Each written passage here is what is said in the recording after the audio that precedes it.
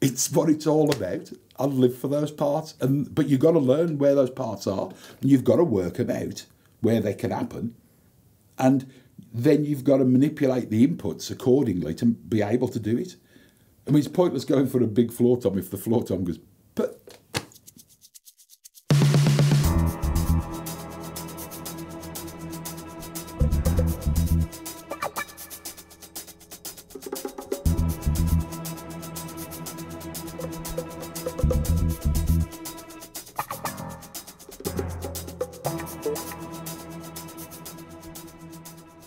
Could have been very different.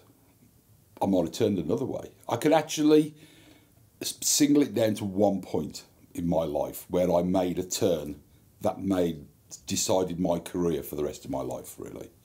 And that was mixing a band called the Armoury Show in 1981. And I freelanced for a company called TechServe, which was owned by a guy called Bob Doyle, and Bob Doyle started Digico. And Bob's been a lifelong friend of mine, but I was a freelance sound engineer working for his company. TechServe was the name of the company in Birmingham. And he said to me, look, I've got this job for you at Birmingham University. It's a one-off. Just go there, there's a band coming, they need an engineer. The manager's called and asked if we could provide an engineer. And the manager's a very serious guy. It's a guy called Peter Mensch. And Peter Mensch manages Def Leppard. And his company's called Q Prime. And I'm like, yeah, okay, whatever. I was on my motorbike, went to the gig, did the show. PA went off about 2 or 3 times during the show. It was at the students' uni. Peter Mensch was there. He came up to me, thought it was a good sound. Thank you very much, blah. And I'm like, okay, fine. And I'm standing there waiting to get paid because it was cash in hand.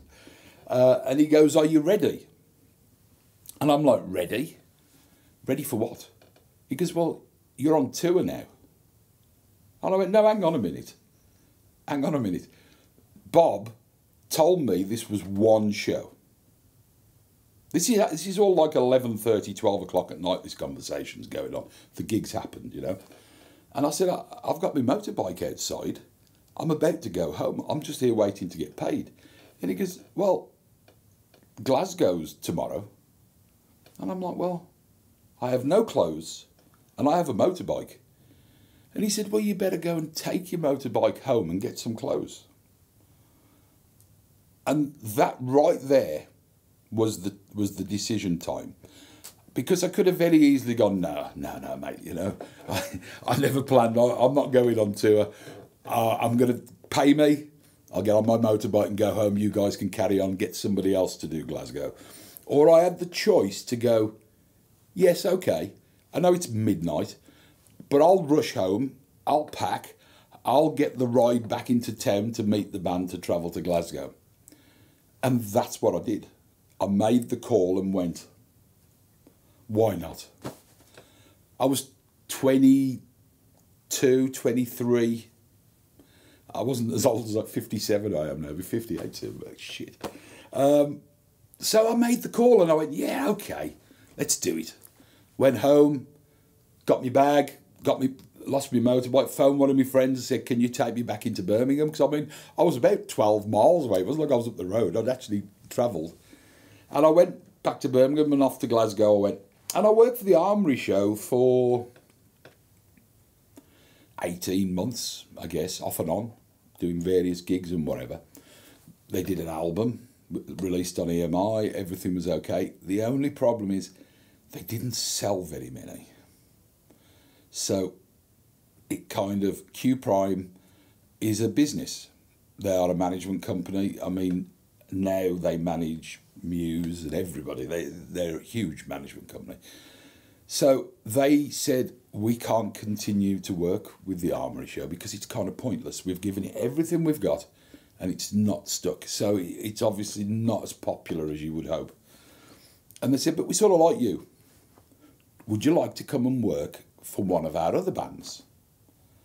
And I'm like, okay. They said, we've just signed this new band called Metallica. And I'm like, Metallica? I went, what's that? What sort of music's that? They go, it's heavy metal. I'm like, what's heavy metal? I mean, you're talking about 1984 now, and heavy metal was off, but it was like this new wave of British heavy metal or something. I don't know. I used to do bands like Kajagoogoo, Haircut 100, Musical Youth, and I did all the punk bands, GBH, Exploited, in the 80s, early 80s, 81. I did GBH's first tour of America. And that was, you know, it was a lot of fun working for the punk bands. But heavy metal, I'm like, And I said, so what's it like? They go, well, if you do it, you'll find out. And I'm like, guess I'll find out then. And they're like, right, you start in November, going around Europe. And that's where it kicked off. We started Ride the Lightning tour. I think it was November the 7th, I get a vibe for, 6th maybe. And then, of course, we did all that. And got to the end of the European tour. The band said, we like working with you, it's great, you know. Would you like to become our engineer? Because I'd only ever really been a company engineer. In those days, only a few bands turned up with their own engineer. I used to be the provided engineer by the service company. Like, I would turn up, wire up the PA, stack it, wire it up, make it work, and then engineer it, take it down, put it back in the truck and take it away. I was part of the provided service. And then, you know, certain bands started to have their own engineer. They wanted to get some consistency going with the audio. So it made sense to sort of employ somebody that had your interest at heart and knew the songs. I mean, I used to mix bands, I'd never heard the song before, you know. And quite a few bigger acts, you know, your Haircut 100s and your Aztec Cameras and all them sort of bands. I mean, I've done them as a one-off. So I said, yeah, okay, what does it involve being your engineer then? And they're like, well, it means you come and just mix. I'm like, I just mix you guys? No PA, no nothing. They're like, I thought, this sounds like a good deal to me. Just walking in and mixing the band. The most favourite bit I enjoyed. All the other shit up to that point was arsehole. You didn't want to stack PA, you didn't want to load trucks. You didn't want to be working till 4 in the morning to get it out. And you did all of that so as you could do that. That's what it was. It's my ball. I'm going to play with it. So when it was put to me that that's all I had to do, I'm like, oh, sign me up.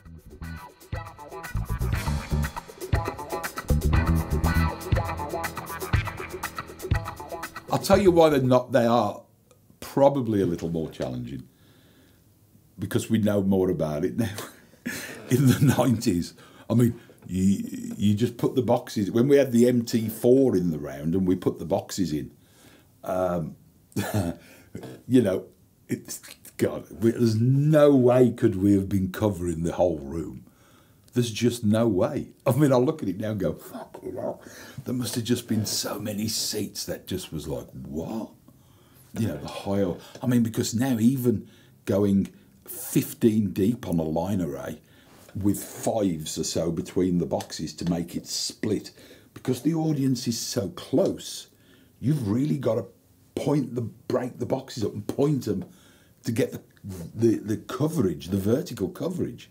Obviously, when people are further back, the box patterns opened up further, so you're okay. You got the you wouldn't have. You could block a few together to cover the distance and cover a bigger area. But when the seats are so close, it's hard to array. So you suddenly realise that you need a minimum of 15 boxes. You can't go, oh well, everybody's really close. Let's only use 10. We only need 10. I mean, the accountants are going, you only need 8. They're close, aren't they? You don't need it to be that loud. Yeah, but they can't hear it because we can't point it at all the seats. So we realised that you actually need an ungodly amount of PA for in the round, and it's not anything to do with volume. It's to do with coverage. It's not even anything to do with throw, because the longest throw, the distance you're covering, isn't that far. It's just the fact that everything's so close, the boxes are so defined that you have to point them where they need to go. So you need a lot of them. So yeah, we're less oblivious, I think. I think in the 90s we were oblivious to what was going on. There weren't only us doing in the round. I seem to remember Simply Red did it, a few other people did it. And I think we all sort of did it and just went, I hope everybody's okay, you know. You didn't know. You couldn't tell. You couldn't map a venue. You couldn't see where what was. We were all, you know, we had big lumps of subs in different places, which must have been just, God, hideous in various places where they were so out of phase with each other. It would have been, I'm sure it probably flipped around 360 in places. It must have been just like, oh, God. I mean, when I think back to those days, it was really hard, but we were too, we didn't have a solution, really. It was a bit of a newer plot. You know, hanging the weight in a weird place in the building freaked out a lot of buildings. Engineering, the roof weights. You know, you go into Canada, there's snow on the roof. Shit, you can't hang as much PA because the snow's really heavy. Oh, fuck, okay, that's a new thing. I've got to learn that one. But I'll do a plot. Everybody's okay with the weight in the roof. It snows, and then you can't do what you were going to do. Completely out of your control, you know? So now it was only easier in those days because we were oblivious. Now we understand a lot more. There are some very smart people about. We've just done 2 in Quebec. We closed the old arena in Quebec, and a day later we opened the brand new one. And the first one was done in a 180 format, but it ended up selling so much it became down one end but in the round. And then the next one was a proper in the round. We were right in the middle of the venue. I mean, it started off, the first one, the old venue, was going to be like, we'll do it old school because it's the old venue. They're going to tear it down with the last band to play there. We'll do 180. And I'm like, oh, just a left and right PA, some side hangs and all that. Yes, subs on the floor, normal arena gig, great, let's do that. It's selling really well. We've now sold 270 degrees, so you've got to put some more boxes around the back. Okay. It's done 300 now. It's done 320. Oh, it's done 360. Let's go in the round again. But the stage is at one end. And predominantly the subs are all pointing to where I thought the people were going to be. So I was using a company called Solartech, which are a fantastic company. I'm so enamoured with that company. And Frankie Dejanay, the engineer, the system designer, who's a fantastically clever, smart guy who does Cirque du Soleil and all these other very intelligent designs. He goes, I'll put the design together. Stunning, absolutely stunning. But he went with the TM array at one end. And we'd never done that. We'd only ever done the TM array in the middle. He felt we should have changed it a little bit, because it did put the TM array quite close to people at one end. So as I was mixing in the far field down here, I'm driving it, there's people a lot closer to it than, so it was quite hefty apparently around the, and of course you can't control the zones with the TM array. It's like putting an aerial and it just radiates out from a point source. That was the design. Thomas Mundorf, who came up with it, was like, you know, you put it in the middle and it just goes like dropping a stone in a pool, just radiates out. The problem is when the pool moves this way and the ripples start down, they're quite powerful round the back of there, and in the length of the room they're getting a bit weaker. So I'm going to drive them to make them powerful enough, and the bit round there is going to be a little much maybe. It wasn't ungodly, don't get me wrong, because I would never do that. I would have rather sacrificed a little bit of low end in the room up there if it was going to be on, but it was quite full sounding. Let's put it like that round the back. But then, of course, we did that. Fantastic. We went into the new, I think it's called the Videodrome or something like that, the new place. And we went full in the middle, 180. And, sorry, 360. But the new thing about it was, we'd never done the TM array with the 1100 subs. We'd only ever done it with 700s. Fucking hell. Fantastic. Loved it. Loved it. And, you know, when I'm assuming, as we tend to do now, that when we go out again with Metallica, that will be in the round again. And I'm going to be going at the 1100 TM array again, because it was great. It was great. It was the best low end I think we'd ever had in the round. And it was so even and everywhere. I mean, you couldn't go anywhere, it was the same. So that was the desired effect for the TM array, you know, was to get the overall coverage.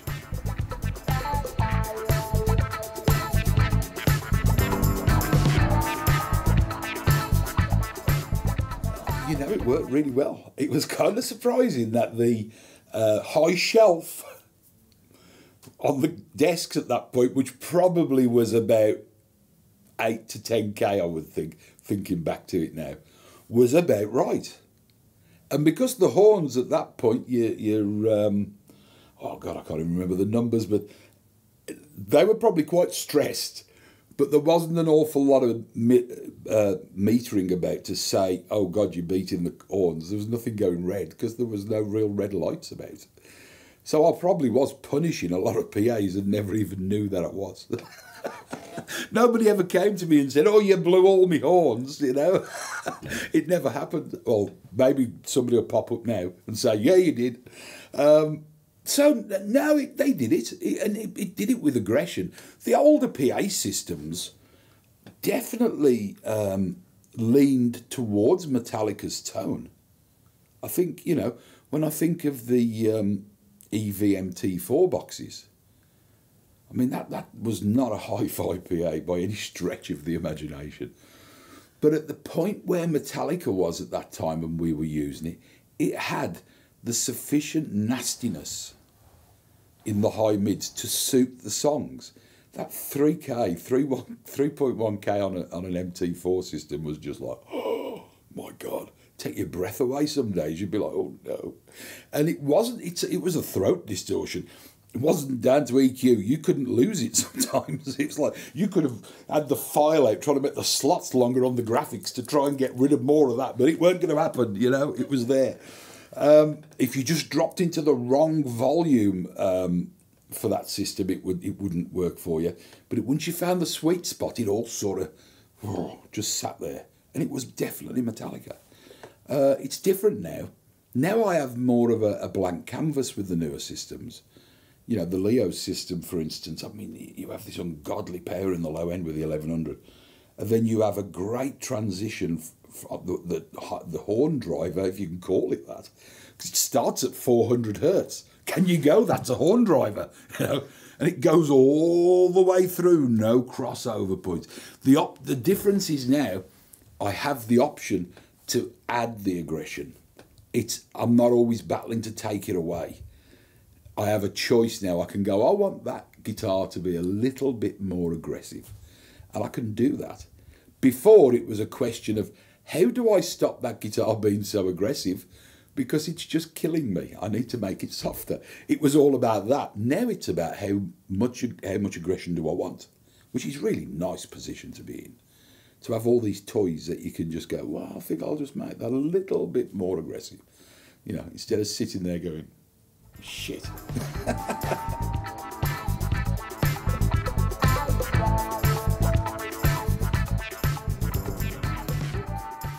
Everything I ever did was out of necessity. The top end in the kick drum, the attack,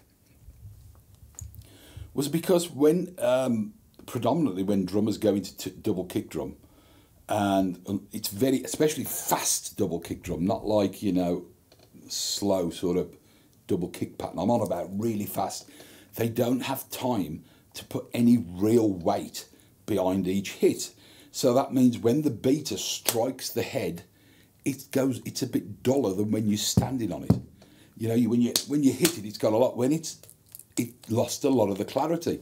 So what started to happen was Lars would go into the double kick drum pattern and you'd just go, you'd have this, but up until that point, when he's just playing, it's normal. But it was all this rumbling shit. It sounded like feedback. I'm like, what the fuck's that? You know, what are we going to do? So I thought about it, and years and years and years prior to that, and I'm talking about when I was 17, a friend of mine called Bruno Stapenhill, who was one of the first members of Judas Priest, and who was a relative of mine. I used to hang out with him, which is where I sort of got my start in the music industry. I was in the studio with them working on a song for their band, and we were talking about bass drum, and he said, because up until this point it had never occurred to a bass drum is bass, isn't it? It's not treble, it's bass. So why would you have treble involved with a bass drum? That was the school of thought at that point, you know. And then he actually said the one day we were mixing it, and he went, "Oh, it'd be nice if that had a little bit more attack, that kick drum. Why don't you try the treble knob?" I mean, there weren't any numbers involved at that point. Desks just was bass, middle and treble, you know. It's like you didn't even know what frequency was. It just seemed to make it sound that way, and this one made it sound that way. Okay, when we can work with that. And we tried it, and it did add something. Well, that must have logged with me. And years later, when I suddenly started falling into this problem, I'm like, oh, hang on a minute. If I make these things sound a little bit more pointed, a bit more click, click, click, click, click, click, click, then you're going to be able to at least hear click, click, click, click, click, click, click, click with some... And I thought, well, that's going to help. And that's basically where it came from. It was all a case of necessity. The adding top end to kick drums, and of course it went from there, and everybody sort of took it on board, and it became a bit of an established thing. Did I originate it? Not really. I mean, can you originate a sound? I suppose you can. I kind of think musicians originate sounds, not sound engineers. We embellish what a musician does. You know, if a guitarist comes up with a spectacular tone of guitar, it wasn't the sound engineer, it was the guitarist. It wasn't the engineer that captured it in the studio even. No, the guitarist started this, you know. So can the engineer go, oh, well, I added that little bit of whatever to it that made it so spectacular? I can't see the fact. People I know attribute the attack on kick drums to me. I don't know whether I can really fully take that.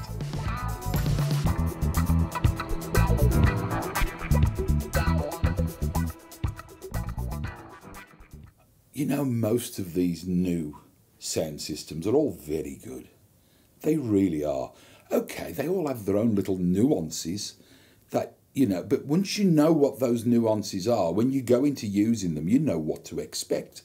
Now, of course, when you hire as much PA system as I have to in very different places in the world, I could not say, oh, it's exclusively Meyer. Because when we're in Kuala Lumpur, I'm not shipping PA there. We've got control and monitors, of course, but we're doing stadiums. So I can't take a big enough amount of system and move it quick enough to cover all the shows. So we rent locally. I spec the system, and it's provided by who's about. Now, that means you have to go, who's got the most of what? You know? You're in Colombia, Bogota. Who's got the biggest PA system in Colombia? Well, I was fortunate there because it's actually Leo. So that was a good one. And Meyer support me, of course they do. They're fantastic. And the Bogota people didn't have enough subs. So Meyer sent me out another 20 1100s to supplement the 20 they had, I think it was. So, you know, that worked out fantastic. Kuala Lumpur, in fact, that was Leo as well. There was something in Argentina, I believe. I think that was a JBL VTX system, which I've also used. I had to use VTX in the round because the weight of the box is so light. You know, when you're hanging 150 boxes from the roof in the centre of the room all the way round in the round stage, you know, it was 10 hangs of 15 deep. It's 150 boxes. Now, Meyer products are never that light, unfortunately, because the amplifier's in the boxes, but it does keep the ground incredibly clean when you use a powered box in the round. When we use, like with the VTX, we had to have amplifier world. I had 196 amp channels on the Crown V-Rack system. And so we had to position these in different points in the arena, you know. So you have to section off here's the amplifier world. Then you've got all this swage of cable coming down. Now you don't want massively long speaker leads because you're starting to screw with the impedance of the box. And that can filter the response. You have to be very careful what you're doing. You know, or is that section a little quieter? And it shouldn't because the impedance of the cable, you know, you have to make sure you're using oxygen-free cable. You have to make sure everything is just so. Everything's got to work the best it can. So we opted to put all the amp racks. We had 4 amplifier stations at 4 corners of the arena, fenced off, security, the whole thing, to protect the amp racks. That's such a pain in the arse, that is. It's so much nicer when they're all in the air and you just have a signal lead going up. There you go, click. You end up with the down leads to the floor are tiny. You might have one little mult like that runs a massive system, you know what I mean? And a power cable, a big power cable. But that's just tiny compared to swages of speaker lead. So, you know, whenever I can, the powered box thing, and to be honest with you, the powered box thing works fantastic in a lot of situations because you don't have to lose the amplifiers anywhere. All right, you have a mains distro, that's about it, but that's not as big as a load of amp racks. So it makes perfect sense. So when you say about using different systems, oh, absolutely, all the time. And I still continue to use different systems. I like the K1 system. I think that's a great sounding rock and roll PA. It's not as hi-fi as a Leo system. You're not going to get the same cymbal sound on a K1 that you're going to get on a Leo system. But in retro respect for that, you're not going to get the same bass guitar sound particularly that you would get on a K1 on a Leo system. So there's trade-offs. They both do what they have to do. There's just a different amount of nuances between them. There's just a little different thing. If I could take the bass guitar from the K1 system and import it into the Leo system, then I would love to be able to do that. But I'd also like to be able to take the overheads from the Leo system and bring it into the K1. So and I'm splitting hairs here. I guarantee you that if you said to everybody in the audience, well, didn't you think that the bass guitar was so much better tonight on this K1 than the Leo? They'd be like, what? He played, I heard him, it was fine. This is down to our own little nuances, you know. This is us listening to it and going, yeah, I prefer that. And that's all it is, really.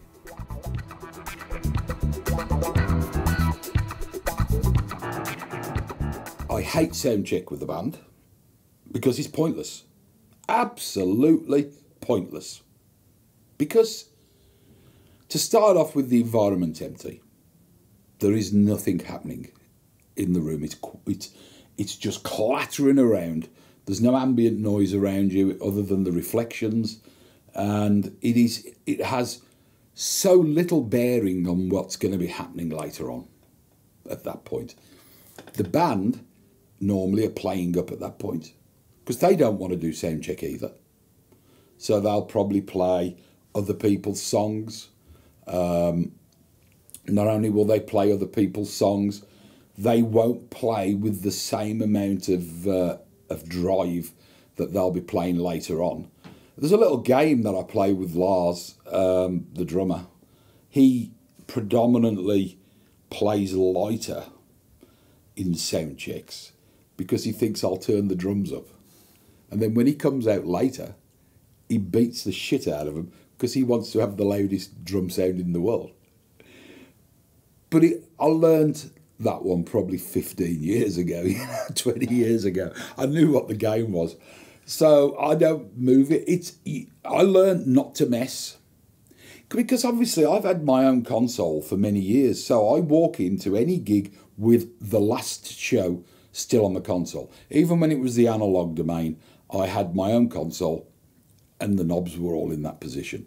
I mean, now it's even with the XL8, it's like recall, which show do you want? I've got them all. You know what I mean? It's like the hardest thing about doing that is remembering what's changed since that show. I haven't quite worked out the digital filing yet. It doesn't work for me, to be honest with you. I can't work out what to do. And I talk to all my mates about it. Well, what do you do? Do you keep your shows? Do you throw them away? Or what do you do? And they're like, well, we sort of keep them. And I'm like, well, I can't go back too far because I constantly evolve the mix. It's constantly changing. You know, I might change the way I plug something in. I might change a DI. I might change a microphone. I don't just go, oh, that's it now. No, I'm always tossing. People are always coming to me going, will you try this? What do you think of this? So then you have to go, shit, I never made a note on the show file saying this has the new DI for the bass, or this is, when did I change that? Is this song with the old settings? So you're like, oh shit. So I always start where the last show finished. So I'm walking in with a show on there already, you know? So there's a consistency there.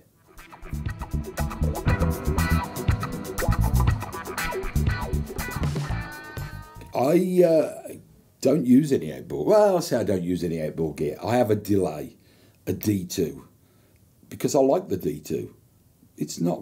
and when Midas first came out, the delay that was in the console sounded like shit for some reason. So I went, I ain't using that. So I had a D2. I have an old Korg DRV 3000, which does the master effect. I can't seem to find anything else to do that. This thing, I buy them on eBay now for like $100. It's like, I have a selection of Korgs in various states of disassembly because the batteries go flat in the RAM and all this bollocks. It's like, because they're so old now. But I have one of them and I have a few backups and they always work and they do that master effect and a few other bits and pieces. I don't like having too much outboard analog gear. I do actually think I do have another piece. I have a BBE Sonic Maximizer, which is strapped across the tom-toms, which I use as a, like it's got a bass and treble knob on it basically. And it means I can affect a global EQ change on the toms. I don't really need it. You know, the console's well capable of doing all that. But I don't know, it's a throwback to my analog bit and that's always been there and so that can stay. I like to be able to, if I go to use another XL8 anywhere else in the world that we don't own, which is not really happened to be honest with you, I don't think, because we have two of them, so we ship them leapfrog. So the one of our systems always turns up. I wanted to be able to just go show file, recall. There you go. I didn't want to have to go, well, let's just set up the gain for the Lexicon 960 and or the you know, the TCM 6000. Oh, look, the converter's fucking driving too hard. Why is that so much hotter than it was on my own? And then I didn't want to go through setting up all this shit. I wanted to go, there's Metallica, there's the sound of the band already stored and recalled, you know. So no, I don't use many outboard pieces.